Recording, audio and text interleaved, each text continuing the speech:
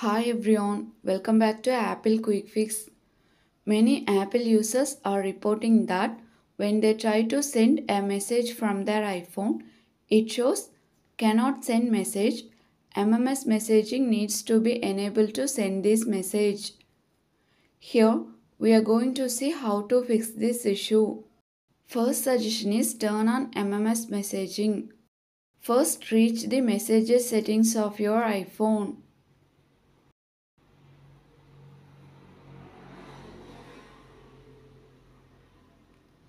Then scroll down and turn on MMS messaging.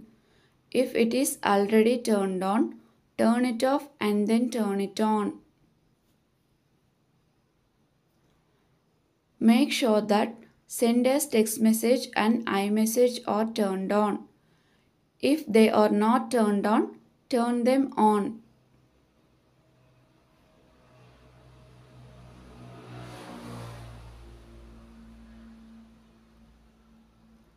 After that, force close apps and check if you can send a message from your iPhone. Second suggestion is refresh airplane mode. First turn on airplane mode.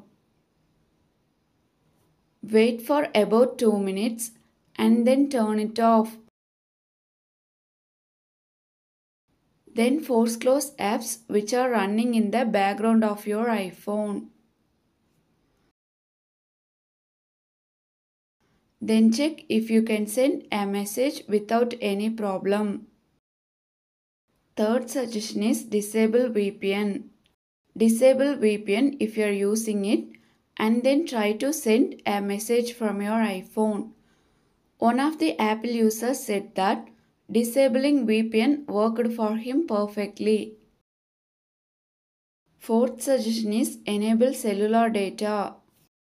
Your iPhone needs an internet connection to use MMS messaging.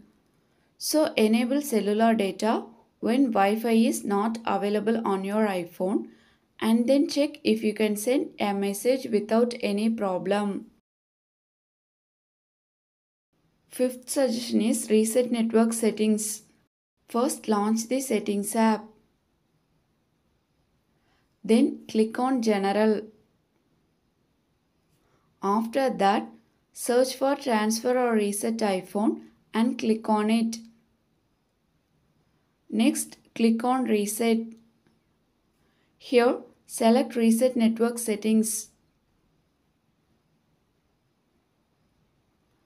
Now enter your iPhone passcode.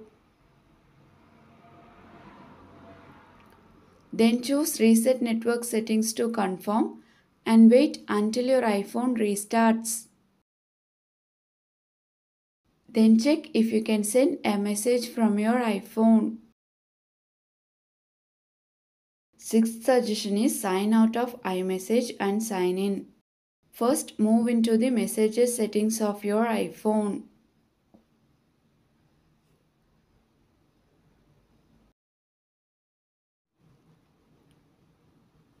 Next, tap on send and receive.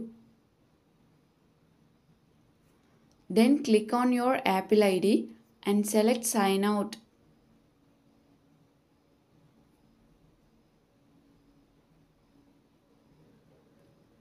Here, click on use your Apple account for iMessage.